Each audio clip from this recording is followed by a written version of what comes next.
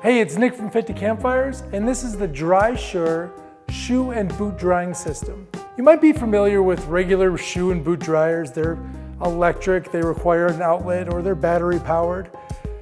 Campers don't carry outlets with them, and until now, I thought I was just relegated to soggy feet.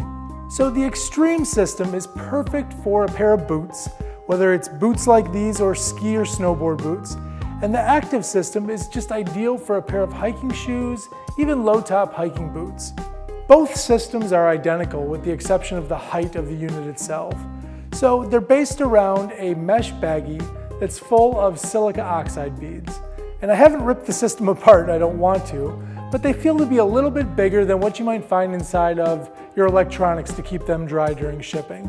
So it's the same technology at work there.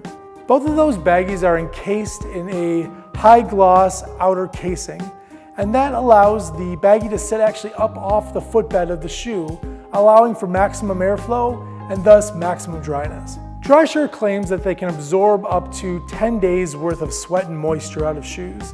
Well, luckily, I've never had to use them that long. I can guarantee that they're good for about a week, probably more, but that's about how far I've tested them. To recharge them, super simple. Open up out of the outer casing and either put the bags in direct sunlight or into the oven for a couple hours.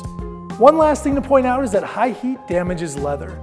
So even if you are using this Drysure system at home, you can guarantee that the shoes you put in are the shoes you're going to get back out just a whole lot drier. If you're an outdoors person looking for a dry foot solution, check out the Drysure system.